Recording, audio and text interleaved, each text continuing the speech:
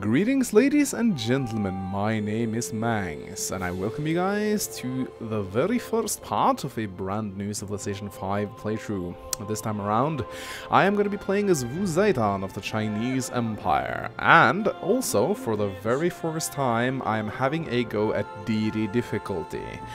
I figured that if I'm going to be trying a Deity game, I might as well try to play as one of the best civilizations in the game. And I do consider the Chinese Empire up there among the better ones. So a lot of you guys have also been requesting a China playthrough. So let's hope this is going to be an interesting game. I'm certainly looking forward to it. So let's talk a little bit about the Chinese and what exactly makes them such a good civilization. Their civilization bonus is called Art of War. Their great generals spawn 50% faster, and they also provide a 15% bigger bonus, up to a total of 30%. This means that if you can somehow manage to get a Chinese great general, you'll always have an edge over your opponent. You gotta take into consideration that they probably have a great general themselves, especially on Deity. So you're always going to be 15% better than your opponent, which is a pretty significant bonus. They have one of the best unique units in the game in the chu-ko-nu. It is a crossbowman that has, I do believe, 4 less ranged combat strength as opposed to the normal crossbowman. I do believe normal crossbows have 18 range strength, but you can correct me on that if you want to. However, the chu-ko-nu comes with a unique promotion that allows it to shoot twice, so they're much better than regular crossbowmen. They are in fact probably one of the best unique units in the game, and I do say that a lot, but these guys are insane. They're up there in the same tier as camel archers and keshiks. They can, like, if you get a bunch of these guys out early, you can conquer empires with them. You should at least be able to conquer your closest neighbor, which should give you a very good advantage. And on the defense, they're also simply amazing. It's almost impossible to take Chinese territory fortified with chu-ko-nus backing them up. So yeah, chu-ko-nus, really good unit. They also have a unique building, a paper maker. It's a unique library, and that is always a good thing, because of course the library is what you want to build immediately, especially on Deity difficulty where science is so important. The paper maker is a normal library that has no upkeep, and it also gives +2 gold. And it actually gives +3 gold, because a regular library has a maintenance of 1.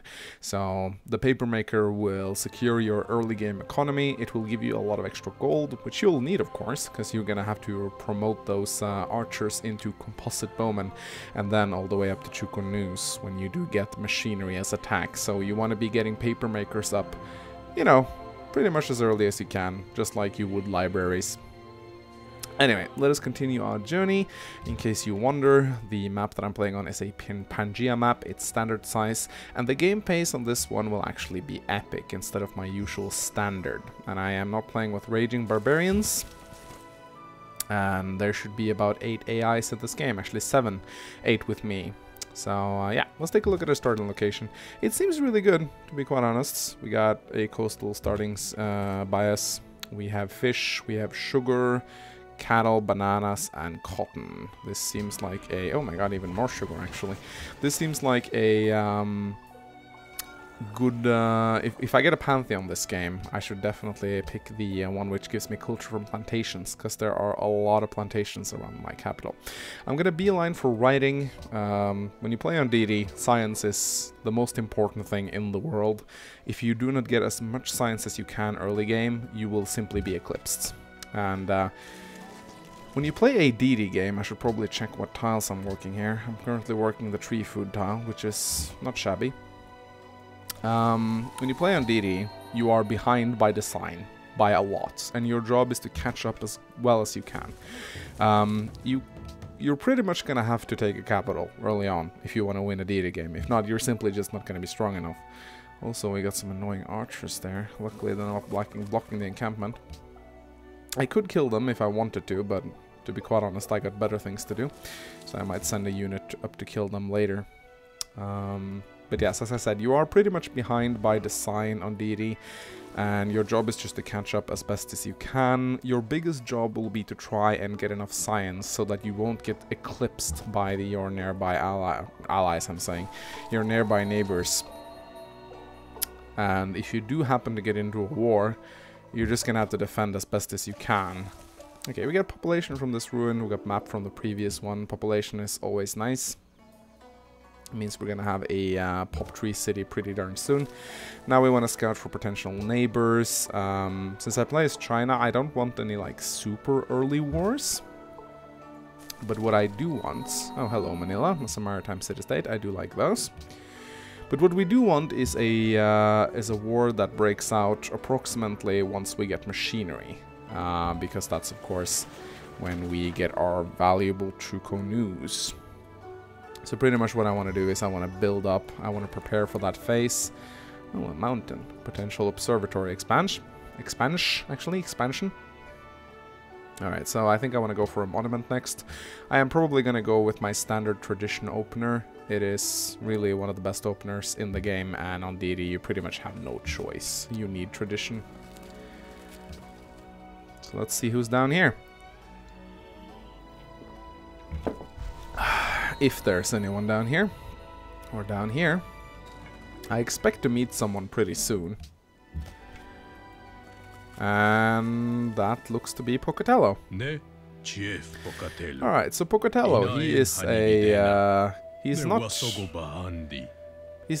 an ideal neighbor. Of course, the most ideal neighbor would be Enrico Dondolo of Venice. The problem with Pocatello is he grabs a lot of land early on. He's a very expensive AI. However, he is not that aggressive. He is actually rather conservative in his warmongering, and he doesn't really tolerate it all that much. But here's Moson Kani. So his capital is really close to ours, and knowing Pocatello, he's probably going to expand towards us. I think a wise move would probably be to let these warriors be here, because that might discourage him from sending settlers our way. This is Deity, so he's gonna get his first settler very early. This will allow me to control or see what he's up to. Also, we have ourselves another ruin, and we get writing. Wow. I actually didn't catch... I actually did not catch how close we were. However, when you play on Deity, AI start with writing, which means that trying to get the Great Library is suicide. If this was an Emperor game, I'd probably be going for the Great Library just about now. But this is Deity, so one of the AIs have probably started working on it already. So let's take a look. We need calendar for all the plantations.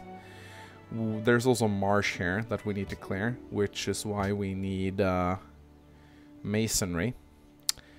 So I'm probably going to go for masonry first. I just want to take a look at the tiles and see what kind of... Actually, you know, we should probably go for animal husbandry first, so we can improve the cattle, because that's a very good tile. That's a tree food tile, which will be a tree food one hammer tile once we build a pasture there, which is always nice. There's a lot of good expansions here. A lot of good expansions, actually. I'm gonna scout around, see what I can see. I'm surprised he hasn't built a settler yet. He's probably working on it right now. And knowing him, he probably has selected Liberty as his opener. He hasn't gotten one yet. That is actually quite interesting. Anyway, Pocatello is, he's annoying because he steals a lot of territory. However, he's also not super aggressive, so... I probably won't have to gear up for a super early war. It's not like I got Shaka next to me, which is basically a death sentence on Deity. If you get Shaka as your close neighbor, you can pretty much just restart the game on Deity. Because once he gets impy, he will roll over you. And there's really nothing... I do believe I have a video on my channel that showcases a Deity game with Shaka as my closest neighbor. And on turn 40, he just rolls over me. And there's nothing I can do. Alright, that culture is much appreciated, actually. That will give us our tradition opener. And I am actually just going to keep my warriors here, because if he builds a settler, I want to intercept it. It's actually a pretty viable strategy to just keep a warrior, because the AI will be afraid to send it out towards you if there's a warrior intercepting it. And I want to control his movements and see what he's up to. He's already got silver. You see how insane the AI is on DT speed. It just... they get such insane bonuses. It's not even funny. One thing's for sure, I'm gonna have to try and take Mosonkani once I get chu-ko-nus. It's my only chance of being remotely competitive in a Deity game. And even then, there's no guarantee I'm going to win. I don't think I've ever won a Deity game before. I've tried a couple of times, but that was a while ago when I was a little bit worse than what I am right now. I'm gonna have to see what kind of tiles I'm working. The tiles seem okay. Yeah, I'm happy with these tile assignments. I don't feel the need to redo them. Alright. We get 30 faith. That will pretty much guarantee us a Pantheon, and I already know that I'm gonna be picking the culture one. Like, I think my Pantheon is going to get eradicated anyway, because Pocatello usually gets a religion. But I might as well get a little bit of culture. I mean, one thing you can reliably do sometimes, you can go for God King to get an early game boost. It's actually not a bad thing to do at all.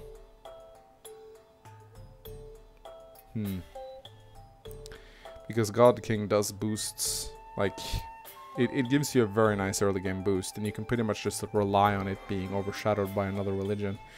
But I think that it's... yeah, I'm gonna have to go for culture from plantations. Oral tradition is too good. I got 1, 2, 3, 4, 5 plantations around my capital. That's 5 culture per turn. That is pretty ridiculous. Alright.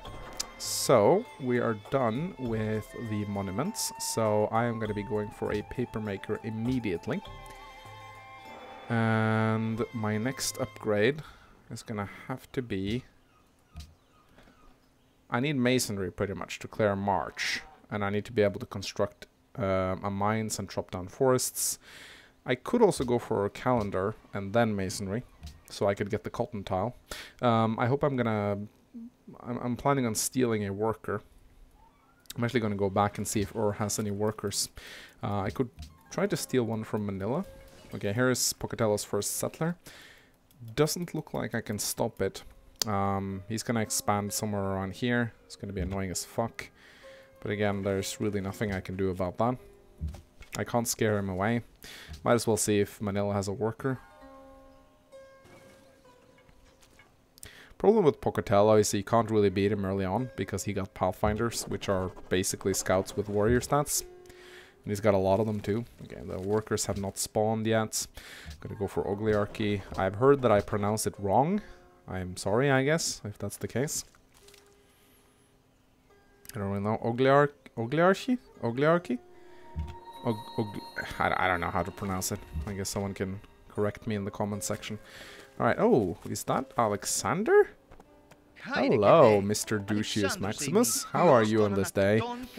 Alright, never a boring game with Alexander around. Well, he's gonna pledge his protection on all them city-states. So Alexander, I'm not sure how close he is to me. Could be a stray scout. But if he is close to me, I'm in for a heck of a game. Because Alexander likes his wars and he likes his backstabbery. Alexander is a very denunciation-willing lord. And he really loves his warmongering, and he loves being an absolute dick. If there was like a dick rating, Alexander would be on top. We have Mr. Pachacuti, which I also have heard I pronounced wrongly. Yeah, the Inca, they're actually a really good civilization. In most games I see this fucker. He does really well for himself. Especially in a game with a lot of cliffs. I do believe I played with World Age 5 million in this game. So there shouldn't be that many cliffs around, which is actually good, because the Incas are really good in cliffs. I can get an embassy with this guy, actually. I'm surprised I haven't seen a city pop up yet. I can't imagine where... He's probably going to expand over here, or his settler could have been captured, actually. If that's the case, then I got real lucky. Oh, looky here. A ruin. Would be nice to grab that. So, can I go through here? I'm not sure, actually. 21 turns to get the paper maker. That's almost too much. But at least my city is growing. That's good. Someone commented, Mangs, what is the sound that you hear in the background? This sound right here.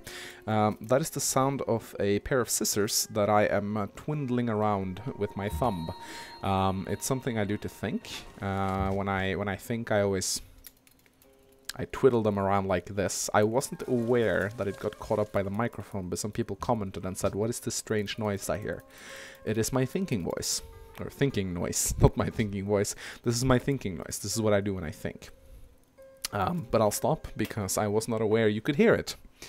I actually listened to it myself and it was actually a very annoying sound. So I am very sorry, guys. Did not intend for that to happen. I'll just put my thinking scissors away for now. It seems like there's like a thin strip of land passing through here. This is a weird map. It seems more like a fractal map than a Pangea map. Are you kidding me? Did Pocatello just... What? You settled a city over here? Wow, now that's interesting. Out of all the places you could settle a city, you settle it... I was for sure he was going to grab this location or something. Huh. Well, that's Pocatello for you. But yeah, since this is an epic game, it's bound to be a little bit slower than my usual ones. However, this also means that my chu-ko-nu will be relevant longer once I get them out, which is why I opted to go for epic, because I really want to extend the period in which the chu-ko-nu are relevant. It also seems like Pocatello is clearing out most of the barbarians in the area, which is actually really good for me. Oh, is it? Yes, it's Boudica. Boudica of the Celts. She is very religious. She's bound to get a religion really early on. She's also extremely aggressive and pretty like treacherous as well. Having her next to the Incas is actually a really good thing for me.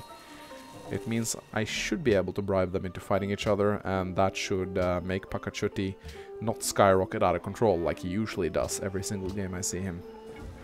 Alright, so I could buy a worker. I'm actually getting a decent amount of gold right here. But I really need to get some extra science, because these techs are going extremely slowly. Alright, now I can grab legalism, which is for the most part pretty crap, because I don't get my free amphitheater anymore. They really tried hard to nerf tradition, but despite nerfing tradition like 5 times, it is still the best opener in the game. Before it was just insane, now it's just still better than everything else. I don't think nerfing the tradition is the answer, actually. I think buffing the other policies is the answer. Yep, there goes the Great Library on turn 40. The problem with tradition is just the finisher is way too good. 15% growth and a free aqueduct in your 4 first cities. It is just too good. The free aqueducts just help out so much. It's a building you need, but that you never want to build, because there's always more important buildings around. And I see Ramcom Trollface. It's Ramkahang. Ramkong. This guy loves his city-states. Having him and Alexander in the same... Oh, seriously, he's all the way up there. Having both Ramkam Hang and Alexander in the same game is actually... Oh, hello, Ahmad Al-Masur. You seem to be in every single game. Now we only need Dido, and we have a reunion going here. As I said... Okay, I guess. Having these two in the same game is actually going to be hilarious, because they both are like super competitive for city-states. If you don't know, Ramkang is like or the Siam. They both get a lot of benefits out of city-states, so they're going to be very competitive.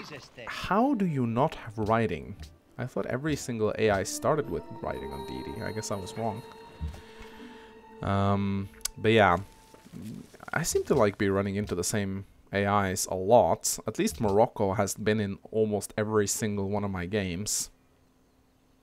So yeah, I'm just waiting for Dido to show her face.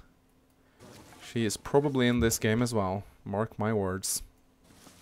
But how many have we met right now? We met 1, 2, 3, 4, 5, 6, 7. There's 2 leaders that we haven't met yet. So still a chance to meet Dido. Wonderful. I actually kind of want to buy a scout. I don't know. I kind of feel like I should buy a scout and go steal a worker. Probably a good idea. Yeah, I think I will. So, you may have noticed that there's almost no barbarians around, and this is because on Deity level difficulty, even if you have raging barbarians on, the AIs will simply wipe out all of the barbarians super quick. I mean, they aren't even... You probably won't see many barbarians in this game. The AIs are just ruthless in their clearing of the barbarian encampments. Oh, look at that, Mount Kailash. One of the worst wonders, in my opinion. Gives 6 faith and happiness, which is alright, I guess, but there's just so many better ones out there. Still, I would take it. Can't remember if it gives a promotion. I do not think it does. And why am I sending my scout this way? I thought I was sending it to steal a worker. Here's the Pictish warriors. They're the Celtic unique units. They're spearmen, which get faith whenever they kill units, which is actually really good. It guarantees you pretty much a religion in the early game, because you can use it on barbarians. They're really good at that. Grabbing an honor opener and farming barbarian camps can actually be really good.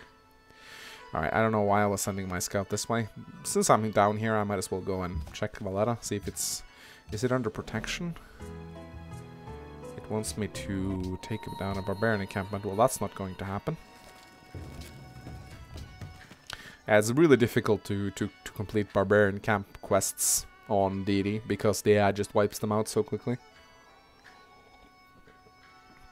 The AIs, or the barbarians, are of course stronger on Deity, but only towards players. I don't believe the AIs gets any penalties against barbarians on higher difficulties. I really wish the barbarians would be overall stronger on higher difficulties, actually. Because it's so sad to just see them wiped out immediately. They don't even, you know, do anything. They just die. Alright, let's see if Valletta's had their worker spawn yet. Does not seem like they have. Okay. Yeah, we are playing on Epic, so naturally it takes a little bit longer for the workers to spawn. I do believe on Standard, the workers spawn on turn... Oh, fucking hell. Oh, this is going to be an interesting game, I tell you that. Genghis Khan has just entered the building. So we got Genghis Khan, we got Alexander, we got Boudica. Jesus Christ, this is going to be an interesting game.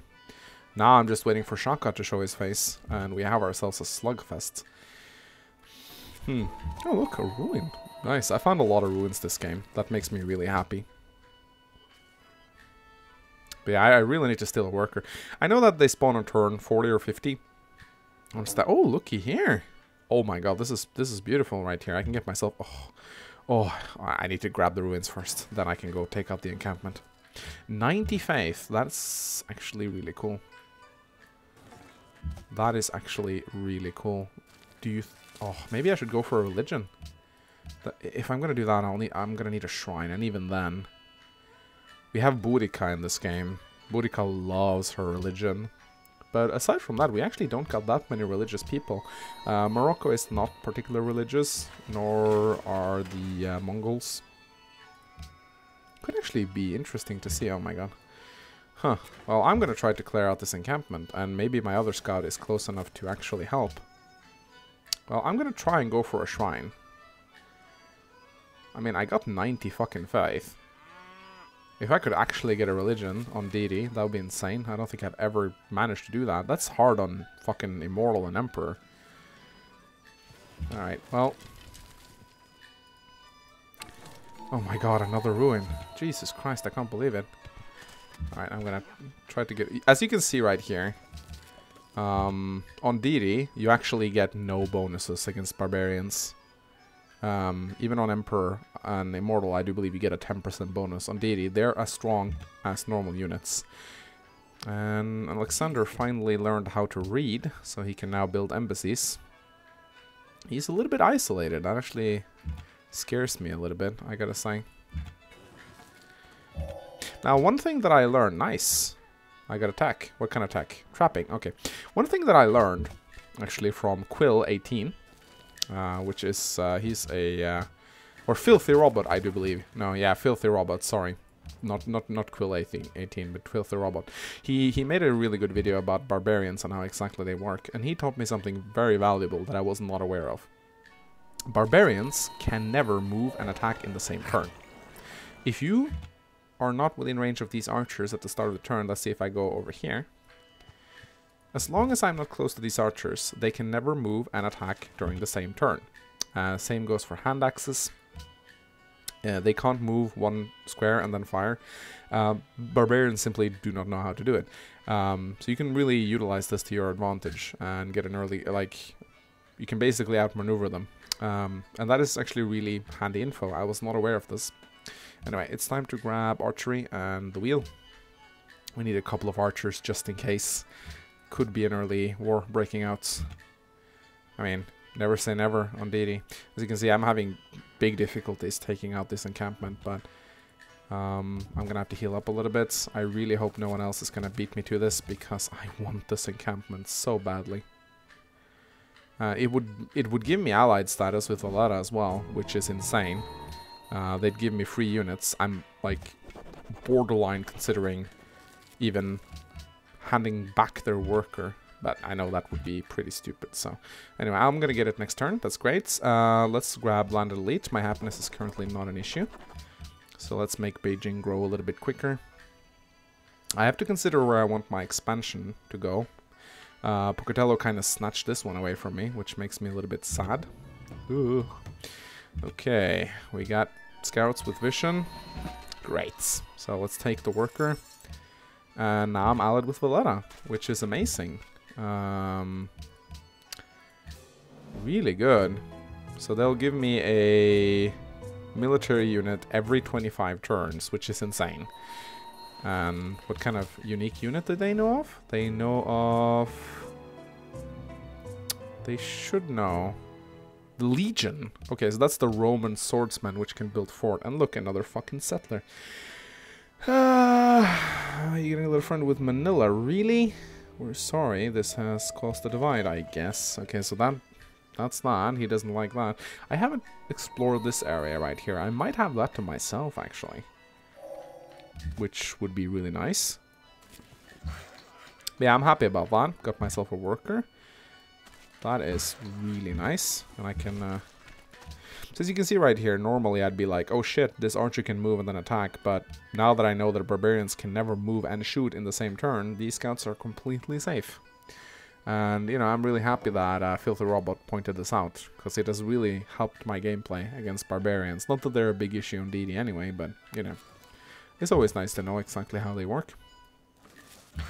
But yeah, I might have the area north of me for myself, which would actually be really nice. Alright, I'm gonna heal up my scouts just ever so slightly, so that they can escort my worker up. And I probably need to get myself an archer in Beijing to protect. Occasionally there might, as you can see right here, they're just wiping out the barbarians left, right and center. It's absolutely insane. And Siam, yeah, Siam, Ram Kaheng is actually fairly religious himself. There is absolutely no guarantee I'm going to get my religion. But one can dream. Once I get my shrine up, I'm gonna get it in 200 turns. Oh, unless I find a city stage somehow or build myself a temple, I don't think that's going to happen. I could rush for an early temple though. It's not the stupidest idea I've ever had. Oh, Brogara is here. Wonderful. Alright. So, Pocatello already has spearmen. I really hope Valletta will give me a gift before... Okay, so here a city has already been founded. What's good about these locations right here is that his capital is very secluded. So what I could do is I could go straight for his capital without having to worry about his other cities. So that is actually something that's rather nice. So I do like that, but I think that trying to grab religion in this game is a little bit far-fetched. I will need a temple. And the question is, do I really want to dedicate resources to a temple? I'll need 29 turns just to get philosophy. Well, having some faith is never a bad thing.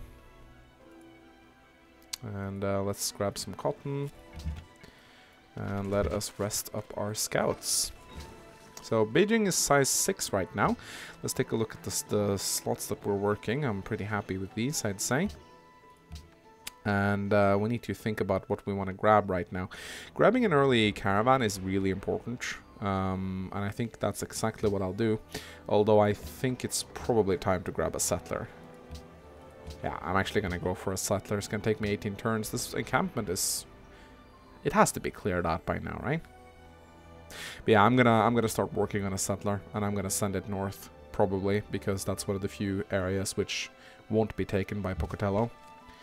But I think this is a good time to end the pod. If you enjoyed it, please consider leaving a like and a comment. Please feel free to come with advice, and let me know how you think this game is going. Do you think it's winnable? It's Deity, so it's going to be very tough. My predictions so far is that I think Pocatello is either going to attack me very early, or he's not. But I think that the Celts will attack the Inca. I think Alexander will probably attack either Rankaheng or Genghis Khan.